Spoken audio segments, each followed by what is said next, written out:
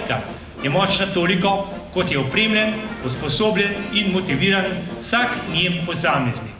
Še posebno v danih razmerah, ko so rezultati dela Slovenske vojske odvisni predvsem od nas, našega znanja, naših prizadevanj in naše predanosti.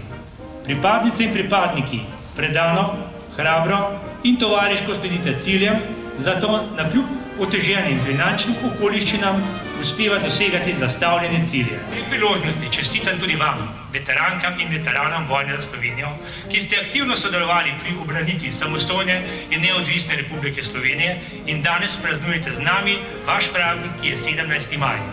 Ocenjujem, da uspešno nadaljujemo zgodbo Slovenske vojske, ki se je začela pisati pred skoraj četrt stoletja.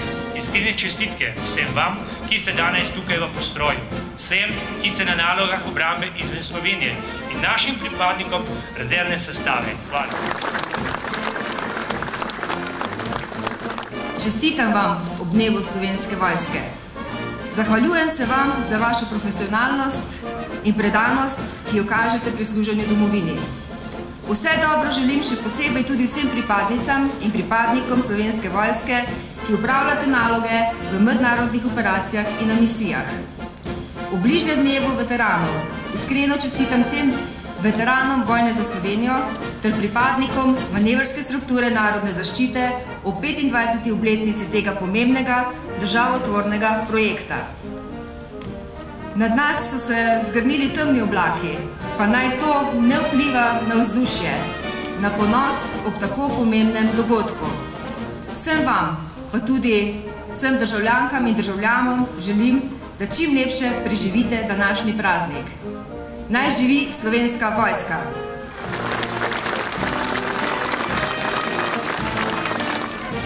Slovenija je miroljubna država, njena politika pa je politika miru in prijateljstva.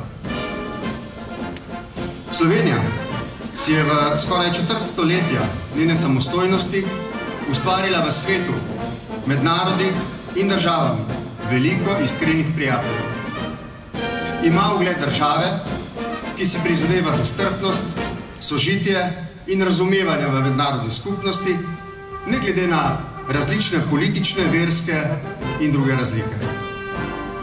Ni nobenega razloga, da bi nas katerikoli narod, država, verska skupnost ali kdorkoli drug na svetu videl kot nasprotnika. Imate v javnosti upravičeno zelo velik ugled. V prvi vrsti gre za trdno prepričanje naših ljudi, da se na svojo vojsko lahko zanesejo in vam zaupajo obrambno varnost naše domovine. Vsi visoko cenimo brezhibno profesionalnost pripadnikov Slovenske vojske na misijah v tujini. Posebno pa vam je javnost od srca hvaležna za vašo pomoč pri naravnih in drugih nesrečah.